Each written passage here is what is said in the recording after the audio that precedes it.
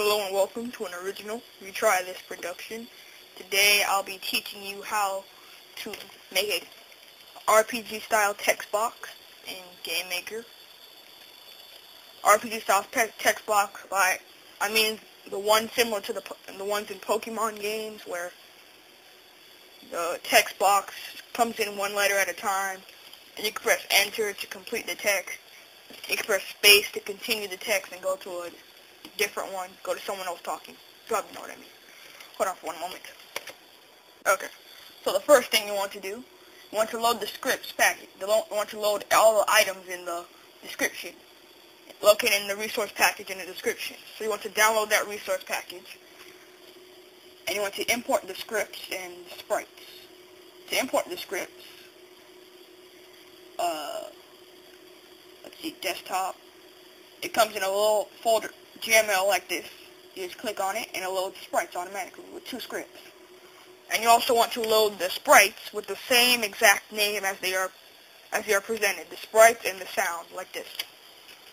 Or like this, with the same exact name as they are present. SND_letter for the sound. SPR_letters, SPR_textbox, SPR_text more. The same names, else it will not work. Now, I'm going to explain the script in my next tutorial, which will teach you how to customize the RPG text box. For now, it comes with default settings and positions, so you can change that. I'll teach you how to change that in my next tutorial, because I won't have enough time for it in this one. So what I'm going to do, I'm just going to save myself the trouble. I'm going to make these a little bigger, the sprites for the thing a little bigger. So I'm going to stretch it a little.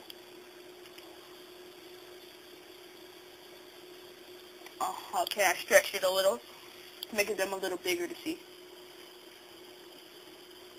And I'm going to go to Objects, and I'm going to create a chat.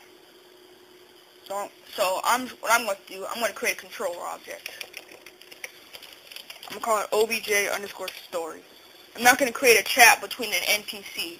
I'm going to make, when the game starts, I'm going to make it tell a story using the RPG style text box as an example. Also, it might go a little slow because I'm recording at the same time. So, yeah. So for object story, it's going to be a control object, so it doesn't need a sprite. Add an event, create. Main 2 tab. We want to set alarm. Set alarm 0 to 20. As I said, I'm just going to teach you how to use it. In my next tutorial, I'll teach you how to customize it. Then you're going to add an event, alarm 0. So alarm 0, control, execute code. Put a bracket, SCR, underscore. Now the sprite that we're referring to, the script that we're referring to is this, SCR_dialog box. So we're going to put SCR_dialog box. Parentheses, quotation marks. Welcome to the game, friend. So we have welcome to the game, friend. That's what it's going to say. That's what the text box is going to say when it appears up. So we have this. Put another parentheses to enclose it in. Comma true. Comma true. Comma true. Wait, hold on. Oh, I know I did something wrong.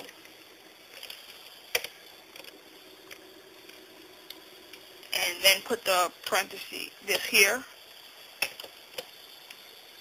And now we can put the closing bracket. No errors. We have welcome to the game, friend. That's what it's going to say. Comma true, comma true, comma true. This has to be here or else it won't work. I'm telling you that right now. This has to be here or else it won't work. And then if we want to add more text, it wants to add, let's say, more chat. So I'm going to say a different person or whatever, or in a different box. What we do, we want to set alarm 1 to 20. This will appear in a separate box by itself. So you have set alarm 1 to 20. Then we'll do alarm 1. Save time, copy, paste. And we do the same thing again, except this time we would change the text up. My name is Retry This. I will be your guide today. So we just change the text. So we just change the text up. We still have the same script, just different text. And then, yeah. So I don't want any more text. I just want 2 boxes. No, I'll put one final one. This time we'll set alarm 2 to 20. And event alarm 2. If you want to end it, okay, then we'll just say what do you want to learn? And then the script will take care of the rest. That's all you have to do. Just put in quotation what you're going to say in quotation marks, comma true, comma true, comma true, just like this. And alarms. So to create event, set alarm 0 to 20. Alarm 0, execute a piece of code, set alarm 1 to 20. And inside the code is the text. So that's basically it. Let me show you guys what it looks like.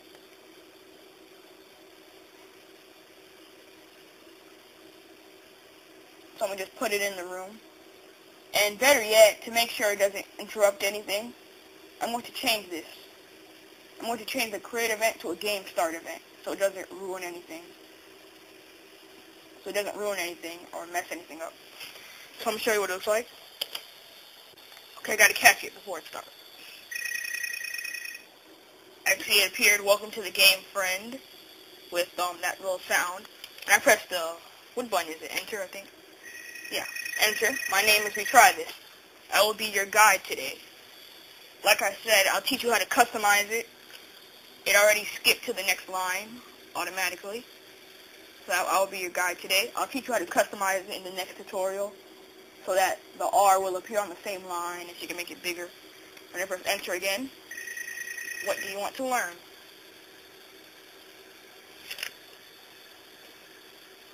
And that's basically it. If I had pressed the space bar button, it would have completed the line instead of going to the next box. It would have completed it. Well, this has been an original Retry This production. I hope you enjoyed. Don't forget to watch the next tutorial, which will teach you how to customize the RPG text box. So yeah.